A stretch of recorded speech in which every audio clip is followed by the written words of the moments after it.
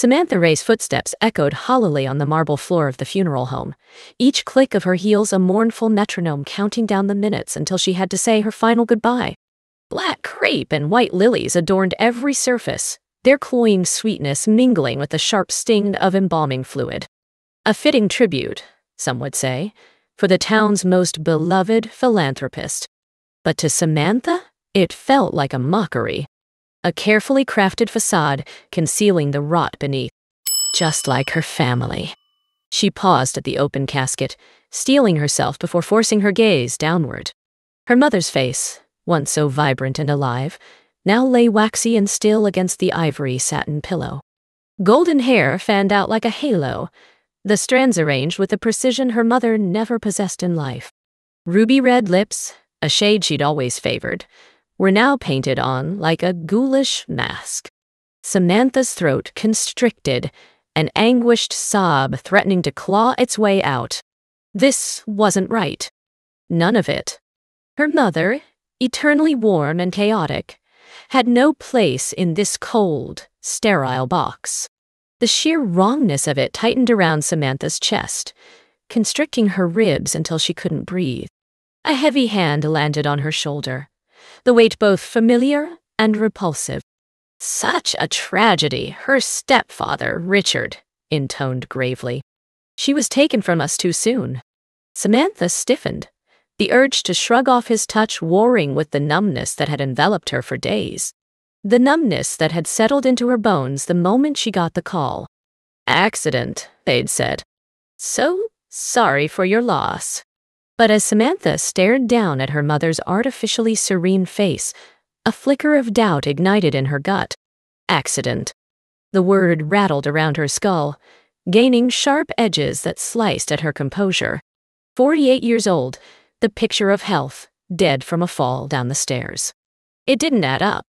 Richard squeezed her shoulder, breaking her spiraling thoughts.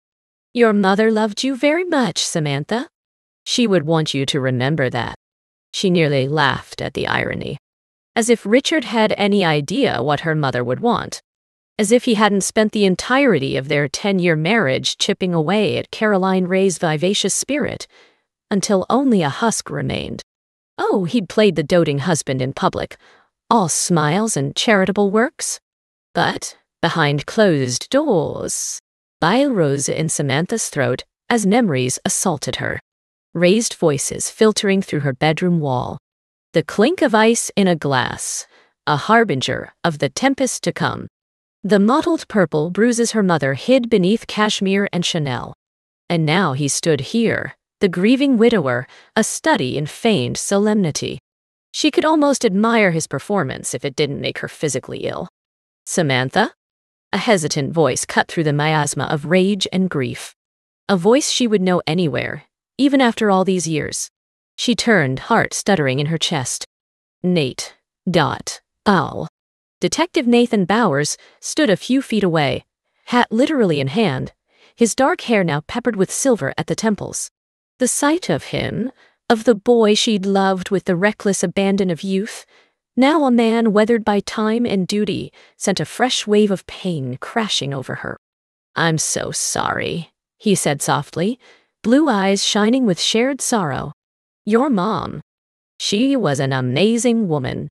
Samantha's chin quivered, the sincerity in his voice unraveling the last threads of her composure. "Thank you," she managed, the words ragged. I can't believe she's gone." Nathan stepped closer, brow furrowing. "I know it's not the time, but some things about her death, they don't sit right with me." A flutter of wings took flight in Samantha's stomach. So, she wasn't crazy? Wasn't the only one who suspected? She darted a glance at Richard, now schmoozing with the mayor across the room, his political facade firmly in place. Lowering her voice, she asked, "What things?" Nathan's eyes met hers, the intensity in their depths stealing her breath. "I think we should talk. Privately." He hesitated, seeming to war with himself. "There's something you need to know. About your dad." The world tilted on its axis. Her father. The one topic never broached, the name never spoken, in the Ray household. According to her mother, he was ancient history, a brief dalliance resulting in an unplanned pregnancy, a man who chose to walk away. And now, with her mother cold in the grave and her stepfather's machinations still a mystery, Nathan stood before her, offering answers to questions she'd long since buried. "Not here," she whispered, acutely aware of Richard's gaze boring into her back. "I'm staying at the old house on Maple. Meet me there tonight?" He nodded, something like hope and trepidation warring on his face. Samantha understood the feeling all too well. The past had a way of sinking in its claws when you least expected it. With a final squeeze of her hand, Nathan replaced his hat and strode away, leaving Samantha reeling in his wake. She turned back to her mother's casket, a teardrop splashing on the cold metal edge. "I'll find out the truth, Mom," she vowed under her breath. "I promise." But as Samantha stood alone, staring into the face of death while the ghosts of the past circled ever closer, she couldn't shake the sinking certainty that the truth might just shatter what little peace she had left. After all, some secrets were never meant to be told. Some sins could never be absolved. And some loves, forged in the crucible of youth and torn asunder by time, may be too broken to ever fully mend. The old house on Maple loomed before Samantha, a ghostly specter silhouetted against the dying light. Paint peeled from the clapboard siding, shingles hung loose, and the once vibrant garden lay choked with weeds. A fitting reflection, she thought bitterly, of the decay that had eaten at her family from the inside out. With a steadying breath, she climbed the creaking steps, the porch swing swaying in the evening breeze like a hangman's noose. How many summer nights had she spent nestled on that swing, dreaming of a future far away from this place? A future where love conquered all, and happy endings weren't just the stuff of fairy tales? But reality had a way of tarnishing even the most fervent dreams. And as Samantha slid the key into the lock, the tumblers grinding in protest, she couldn't help but wonder if she'd walked away from her one true chance at happiness all those years ago. The door swung open, hinges screaming like a banshee, and the musty scent of neglect assailed her nostrils. Flicking on the lights, Samantha moved through the house like a specter, trailing fingers over dust-covered surfaces and faded photographs. Ghosts of a life she'd left behind, of a girl she barely recognized. A knock at the door jolted her from her reverie, heart leaping into her throat. Nathan? She'd almost forgotten, lost in the labyrinth of memories.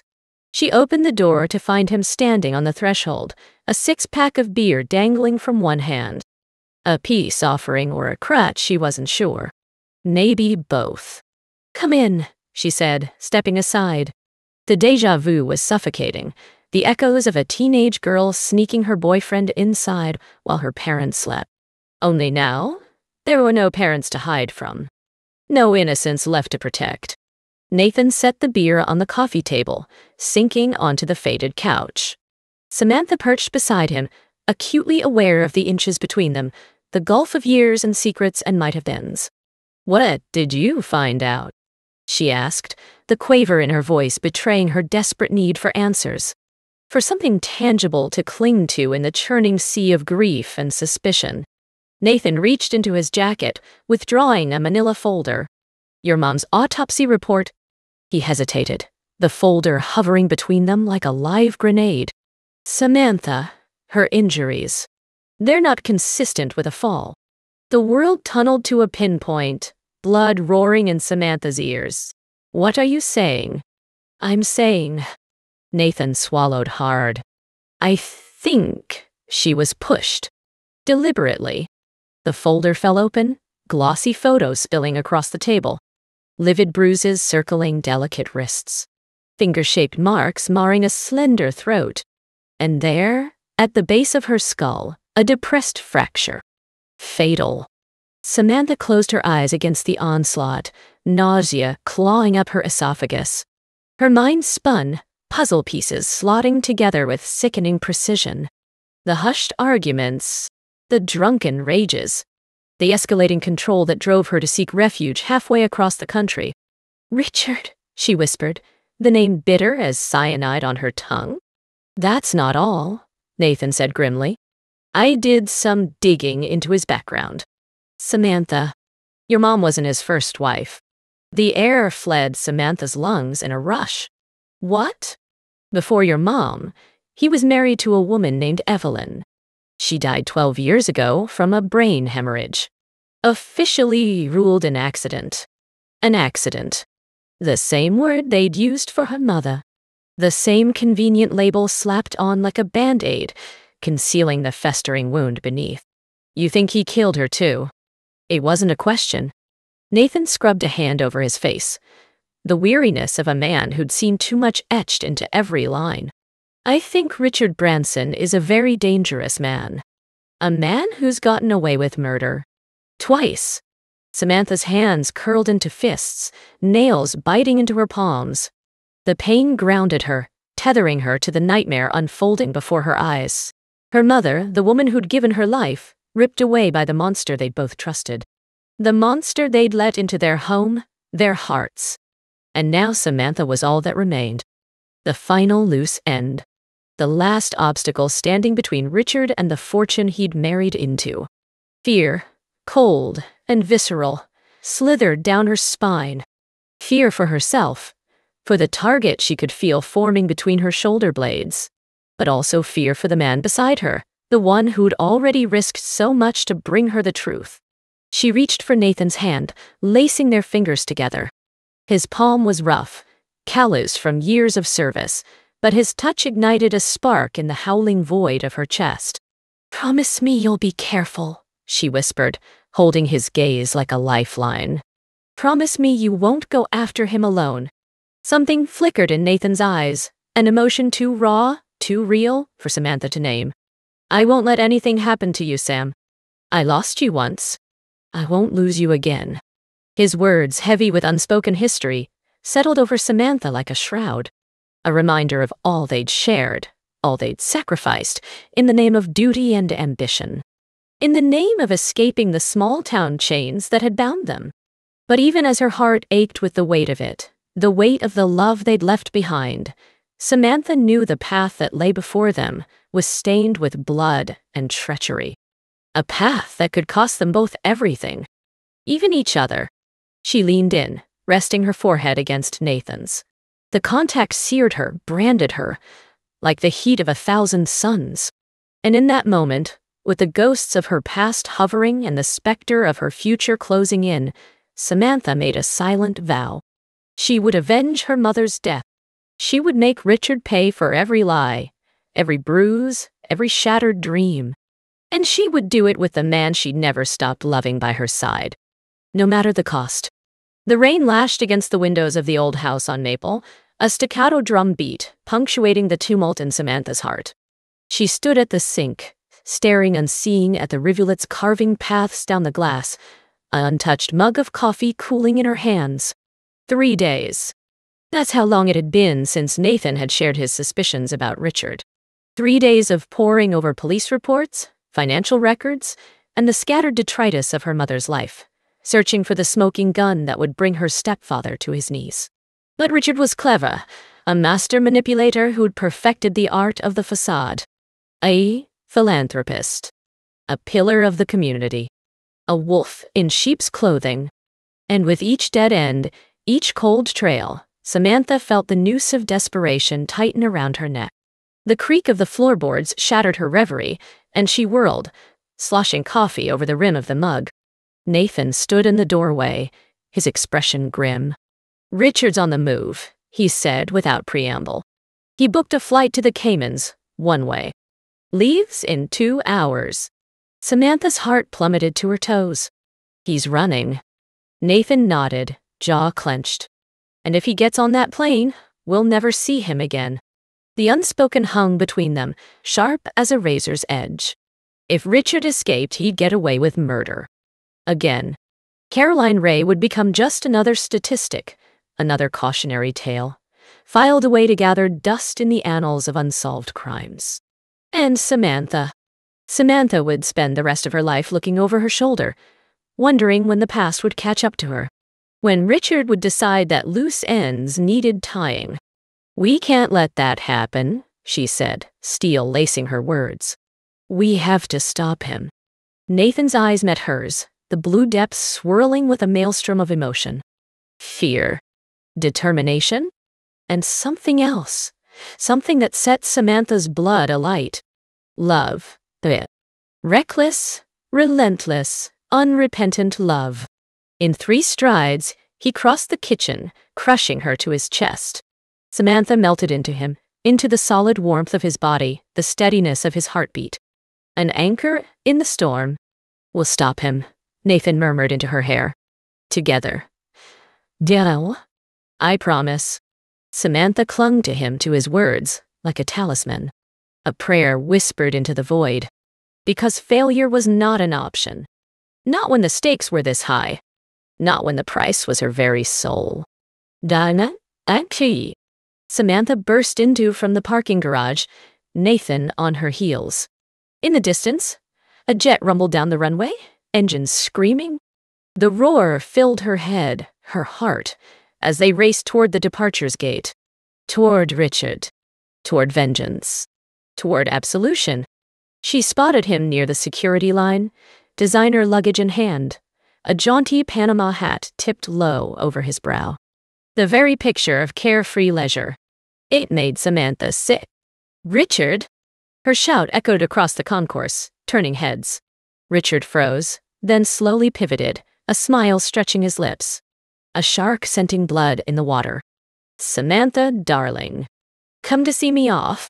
She skidded to a halt, chest heaving. Nathan flanked her, a silent sentinel, his presence both comfort and strength. I know what you did, she spat, the words toxic on her tongue. I know you killed my mother. Richard's smile never wavered. Is that what you've been telling yourself? That I'm some sort of monster? He skecked, shaking his head. Grief can play tricks on the mind, dear. Make us see things that aren't there. Samantha recoiled as if slapped. The sheer audacity, the unmitigated gall, to stand there and lie to her face. It ignited a fury in her belly, white-hot and all-consuming. I saw the autopsy report, she seethed. I saw the bruises, the broken bones. You pushed her down those stairs. You murdered her in cold blood. Something flickered in Richard's eyes, a darkness that chilled Samantha to her marrow.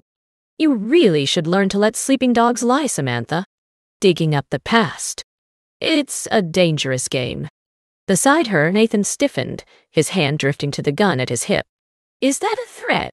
Richard's chuckle was pure ice. Merely an observation.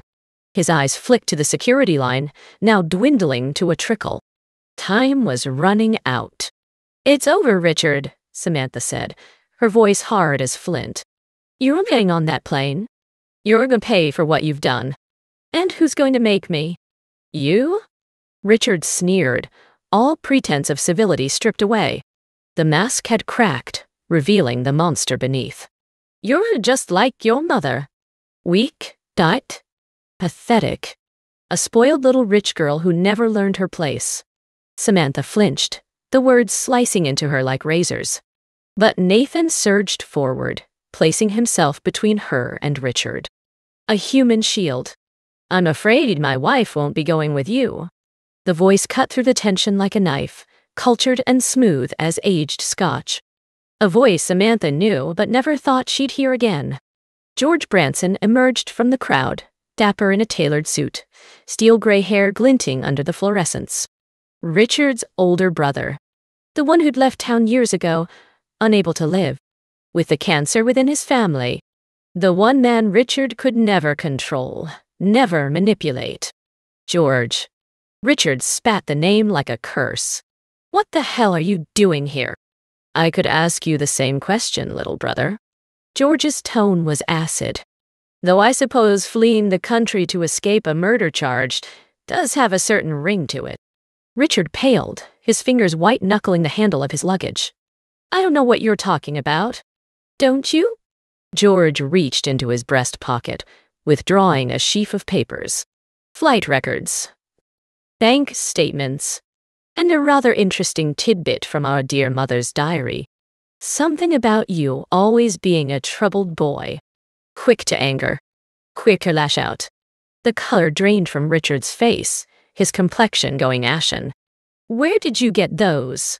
George smiled, thin and razor-sharp. "Amazing what skeletons come tumbling out of the closet when one starts to look." "Oh, don't worry. I'm not here to dredge up the sordid family history. I'm here to inform you that the Branson estate is freezing your assets. Effective immediately." Richard's eyes bulged, mottled crimson flooding his cheeks. "You can't do that." "I think you'll find I can." George's tone brooked no argument. "You see, dear brother, you may have been content to live off mother's money all these years, a parasite fattening itself on the family coffers. But some of us still care about the Branson name. The Branson legacy. And that legacy does not include harboring a murderer." Samantha watched the exchange, scarcely daring to breathe. The dynamics at play, the currents of power and control, were dizzying. A family fractured to the bone, the rot exposed for all to see. Richard vibrated with barely leashed violence, a snake coiled to strike. His gaze swung to her, venom and vitriol. "This is your fault. You couldn't just leave it alone. Couldn't just be a good little girl and play your part." Samantha met his stare unflinching, drawing strength from Nathan's steady presence, from George's unwavering support, from her mother's memory, a flame eternal. "My part was never to be your victim." Her words lashed like a whip. "My part was to survive, to thrive, to make sure your sins saw the light of day." She stepped forward, squaring her shoulders. The girl she'd been, the fractured waif who'd let this man shatter her world, melted away. In her place stood a warrior. A phoenix, baptized in the fires of heartache, unafraid of the flames. "You controlled my mother. You controlled Evelyn. But you will never control me. Never again." Richard lunged, a viper striking, but Nathan was faster. In a blur of motion, he had Richard pinned, arm wrenched behind his back, face slammed into the linoleum. "Richard Branson, you're under arrest for the murder of Caroline Ray." Nathan's voice rang with grim finality as he snapped the cuffs around Richard's wrists. Around the wrists that had ended her mother's life. Samantha watched, a sob catching in her throat as her stepfather was hauled away. The monster vanquished. The demon exorcised. The nightmare, at long last, over. George's touch on her elbow startled her. She turned to find him watching her with eyes that gleamed with pride. "With absolution. Your mother would be so proud of you," he said softly. The tears came then, hot and cleansing. Tears for her mother, for the life stolen too soon. Tears for herself, for the strength she'd found in the crucible of pain. And tears for Nathan, the unshakable pillar by her side. Her touchstone. Her true north. He gathered her into his arms, their heartbeats aligning. Two broken pieces, fusing together to form a whole. A foundation, unshakable in the certainty of their love. Tested by fire, tempered by loss. Unbreakable in truth. For although the ghosts of the past could never be vanquished, never fully laid to rest, Samantha realized she no longer feared their shadows, no longer cowered in their wake. She had faced the darkness. She had walked through the valley of the shadow, and she had emerged, scarred but unbroken, into the light, into love, into hope, into the promise of a future, bright as the sun cresting the horizon. As Samantha turned her face to that light, Nathan's hand firmly clasped in hers, she knew the path ahead would not be easy. Healing never was. But she also knew, with a bone-deep certainty, that she would never walk it alone. Never again. For in the end it was love that had saved her. Love that had sustained her. And it was love, pure and true, fierce and unrelenting, that would guide her home.